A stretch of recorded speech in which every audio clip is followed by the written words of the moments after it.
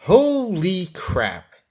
So I've been building a modern-ish rig, an Optiplex PC build.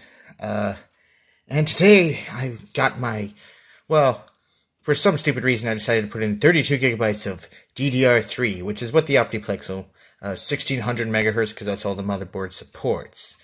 So I absolutely could not get these two to read. The system just would not boot if I had the, well, let's see, that's 1, 3. So if I had 2 and 4 filled with RAM, it just would not boot. You just get a black screen of death. And I looked up everything. I updated the BIOS. I did this. I did that. And then I randomly came across a post where someone said some bent springs or bent, what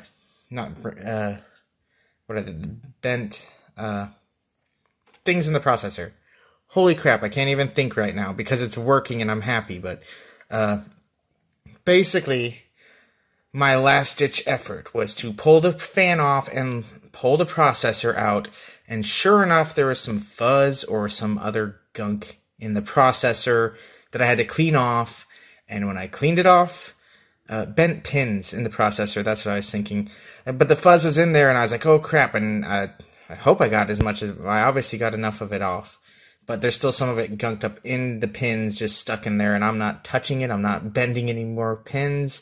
I was so scared I was going to bend the pins, but sure enough, I cleaned that crap off that was in between the processor, the Intel Core i7-4790 that is in here.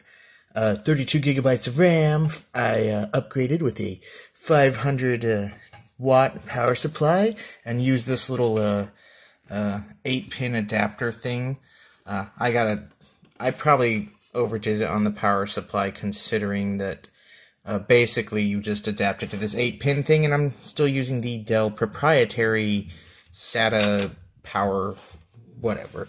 Anyway, I just got excited about this build, and yes, I got a GTX 750 Ti as my stand-in GPU, which actually plays pretty well. I've been showing some gameplay footage, but so there you have it. If you have an Optiplex and you're having trouble with all 4 slots, you can update the BIOS, different slots, but in the end, I pulled off the processor, and sure enough, there was some gunk. I don't know, it looked like ash or cigarette ash, or maybe it was some like old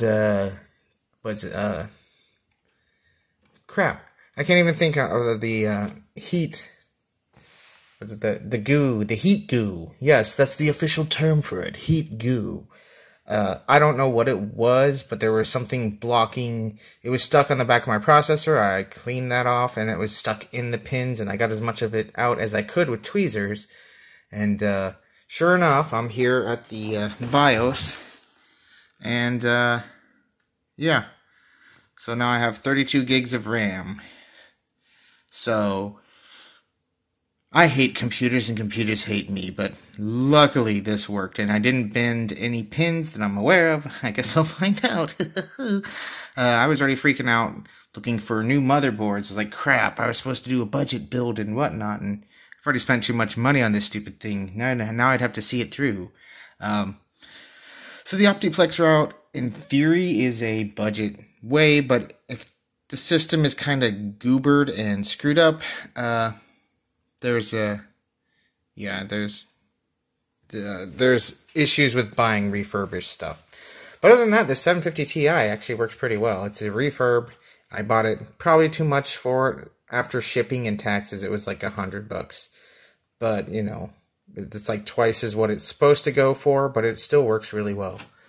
But, yeah, so this is my current PC build nightmare. I already finished my XP rig, and, yeah, I have a SSD. I don't know how to get that running on this thing, and so I'm still on the hard drive, but, if you watch a lot of the channels that show this kind of stuff, they go through all of that, so, anyway, I'm happy. It's working, and I didn't break it.